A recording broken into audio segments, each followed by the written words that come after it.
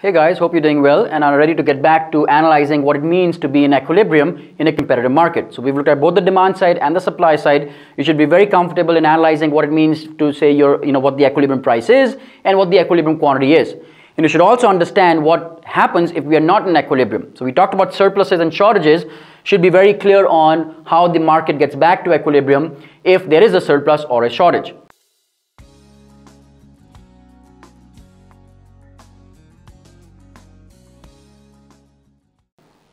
Alright, so law of demand and supply states that the price of the good, and this is the point of how we get out of surpluses and shortages, the price of a good adjusts automatically. Nobody has to tell the producers, nobody has to tell the consumers what price they should pay or what price the producer should charge, but they automatically adjust to get to equilibrium. So eventually, if the market forces are allowed to play out, the market will get to equilibrium price and equilibrium quantity and adjust to get to that point. So if you saw a picture go by the screen, that's a picture of somebody in in a very cold area trying to sell ice cream. And the point here is that you need both people who want to buy and producers who want to sell, not just one side. So just because you're able to produce and sell ice cream for a very low price, nobody's going to buy it in that temperature. That's the whole point of that example. So we'll look at several examples in today's video as well. So here's the basic process. If you're told to analyze what happens to demand and supply or equilibrium price and equilibrium quantity and something happens, these are the steps. First, you have to be very clear what is the market we're analyzing, right? So if it's the market for good X, that's what you're drawing the graph for. The next question you ask is decide whether there's a shift in the supply curve or there's a shift in the demand curve or there's a shift in both, right? Depending on what is changing there. Then you decide which direction the curve shifts. Is the demand increasing, the demand decreasing, supply increasing, supply decreasing? You have to know what happens. And then finally, you're going to use the movements in those graphs to analyze what happens to equilibrium price and quantity. So I'll do a detailed example today to make sure you're very thorough with this whole process. So before I do an example, let's pick some simple examples. So if there's a supply, there's a demand. I've kept the same example of cakes and the pastry and the baker that we've stuck to for a while. If that's a supply, that's a demand curve. That's the equilibrium price, that's the equilibrium quantity, just D1, and this you can write this as S. This is the demand curve. The only reason I have that D1 is because there's an increase in demand, so we're going to go from D1 to D2. That's the only reason I haven't written demand in its entirety. That's your equilibrium price, equilibrium quantity, and your initial equilibrium point.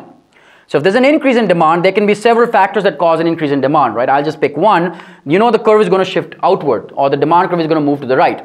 An increase is always to the right, a decrease is always to the left for both supply and demand. If the supply curve increases, it moves here. If the supply curve decreases, it moves here. If the demand curve increases, it moves here, and decreases, it moves to the left. So it's always right and left, not up and down. Some students confuse by thinking of these movements as up and down. It's always right and left. So keep that in mind. So I have taken the reason to be if there's an increase in the price of pastries. So what I'm assuming here is pastries and cakes are substitutes. Right, so make sure you understand what all those factors in the demand side is. If there is an increase in the price of a substitute, the demand for our good goes up. So the demand for cake goes up. Now, this point is meaningless. Right? When the demand curve moves out to D2, if you stick to price of $2, at that price, now there's going to be more people who want to buy the good than there is supply. So it's going to create a shortage. We know from the previous video, if there's a shortage, the price increases. So if the price increases, the new equilibrium point is going to be 250, and the new quantity of cakes that gets bought and sold is going to be 10. So producers are going to get paid 50 cents more, consumers are going to pay 50 cents more, and there are going to be 3 more cakes that get both produced and bought. Right? So make sure you understand change in price, change in equilibrium quantity as a result of an increase in demand. So hopefully you are following what's going on, because eventually I'm going to shift both demand and supply, so it gets a little cluttered, but as long as you are thorough with what the order of events and what the steps are, you should be good. All right, so it's going to result in a higher price and consequently a higher quantity, both produced and bought. All right, so make sure you again making sure that you understand this. A shift in the supply curve is called a change in supply. A movement along the supply curve is a change in quantity supplied. A shift in the demand curve is where you move the whole line, and if there's a change in the price of the good, you don't move any line, you just move along the curves. Right, so again, hopefully you remember all of those differences between change in QD, change in demand, change in QS, and change in supply. All right, so now let's look at an example where there's a decrease in supply. Right, so again, we start off with the same equilibrium point, that's just same initial equilibrium. If there's a reduction in supply because the price of eggs reduces, all right, so, sorry, if there's an increase in the price of eggs, eggs are an ingredient in making cakes. So if you need eggs to make cakes, if the price of an input goes up, that's going to reduce the supply of cakes. Again, hopefully you remember the things that shift the supply curve. If the supply curve decreases, which is a leftward movement in the supply side, then now you just follow the equilibrium point. You don't have to memorize any of this, right? You just shift the line. Hopefully, if you get the shift in the right direction, you just move it and then you get the answer given to you from those graphs. So this is your new equilibrium point. The price goes up to 250, but now there are fewer cakes being both produced and sold. So the difference between the previous video and this video is that the equilibrium price goes up. But in the previous video, since the demand increased, we were buying more quantities. Here the supply decreased, so we are buying and selling less quantities. So don't try to intuitively come up with what happens to quantity and price. Just follow the graph. That will always be what gets you to the right point. Just follow the graph. Alright, so now let's do a detailed example of where I'm going to shift both demand and supply and see what happens to equilibrium, price and quantity. So I'm going to be analyzing the market for electric cars. Right? So electric cars are cars that do not require gasoline. You can think of hybrid cars that require some gasoline and some they operate on battery. The point is we are looking at the market for cars which do not require gasoline. They're going to be running on battery. So we have the market for electric cars, we have the quantity of electric cars, we have the price of electric cars, we have the demand for electric cars, and we have the supply for electric cars. So the one thing that I haven't focused on as much in this video is making any assumptions about elasticity of supply and demand.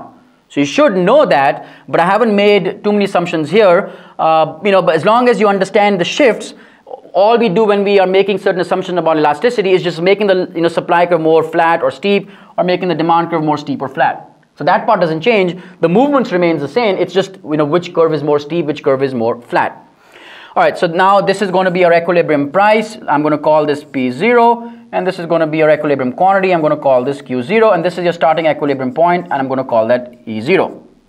So these are starting points, and there are two things that are going to happen.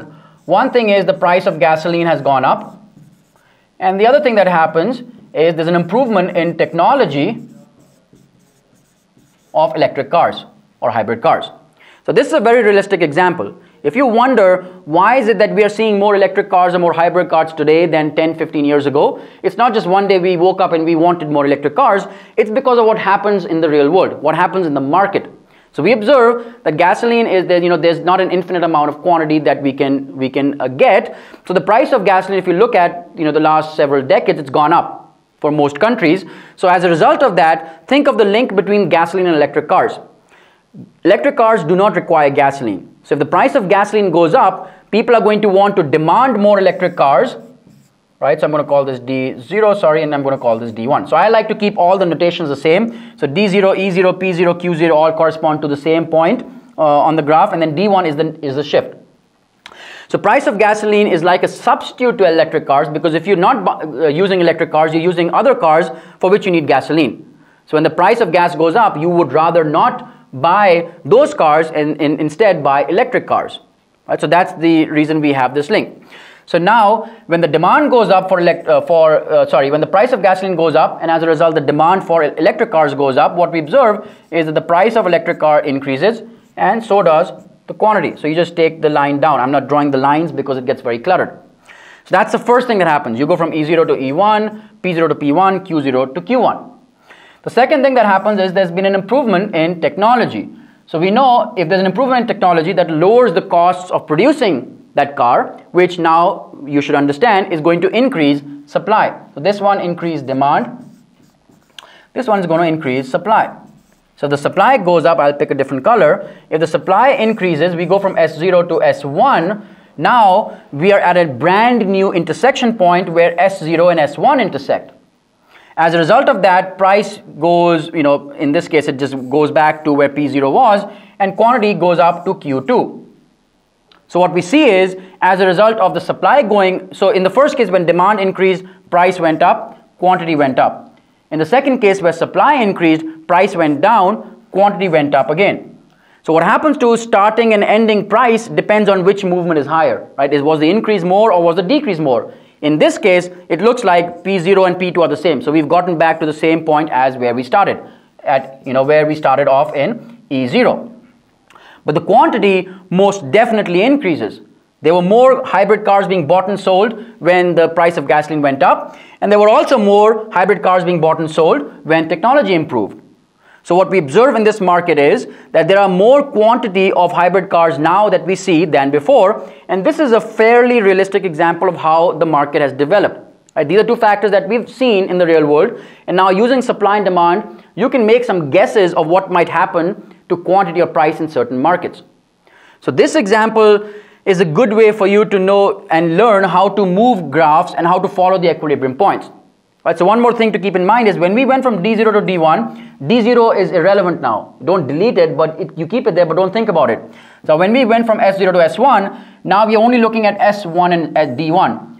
The old demand curve is irrelevant, so that point of intersection doesn't mean anything.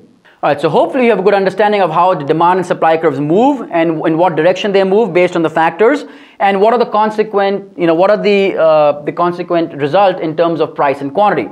So here's a summary which most books have. I will almost try and force you not to memorize it. It's impossible for me to come across the camera and force you to do that, but if I could, I would. Do not memorize this chart, just draw out the graph. Right? Draw the supply curve, draw the demand curve, move the things in the direction they're supposed to move, and if you move them correctly, the answer will be given to you. So don't memorize something like this. This is just summarizing all the scenarios because you can have either no change in demand, increase, decrease, no change in supply, increase, decrease. So these are all the scenarios that you might have. So the point is that try to draw the graph on your own and see what curve shifts in what direction and come up with your new equilibrium price and quantity instead of memorizing this. So hopefully in this video you have a good understanding of how a market equilibrium changes when there's either a shift in the demand curve or a shift in the supply curve, and what happens to equilibrium price and quantity. And you might be able to come up with some realistic examples and observe what is happening and use demand and supply to answer those questions in terms of whether the price has gone up, whether the quantity has gone up, or what combination of the two. So review this material and we'll continue with this topic in the next video.